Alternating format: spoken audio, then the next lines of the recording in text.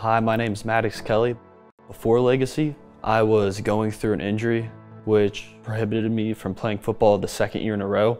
I was really struggling, and this led to me partying, abusing certain substances, so I didn't feel the pain of my injury or not fitting in or not being on the field. Mattox really isolated himself for a while.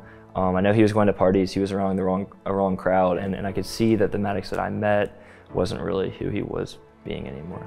My good friend Xavier Campbell invited me to Legacy one day, and people were worshiping, raising their hands, and I didn't grow up in a church home, so I was just confused. And then I heard people on the stage saying, if you can root on your favorite football team or favorite sports team by raising your hands or jumping, why not praise God that way?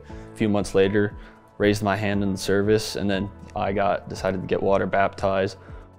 Since being water baptized, I have been telling more people about Legacy, because you need to spread it, because you don't know what everyone in your school is going through, so bringing them here could change their life. Mattox invited me here. He was adamant about me coming, and I came, and probably one of the cooler things that Mattox has done for me. It just keeps multiplying, because you invite one friend, they love it, and then you two want to invite more friends, more of your peers, so it's kind of just, it multiplies and it adds up. He wants to bring more people to Legacy from our school to get to know who Jesus is and have a relationship with him. No matter how far you are from him, he'll never give up on you, so keep walking towards him, keep bringing people to him.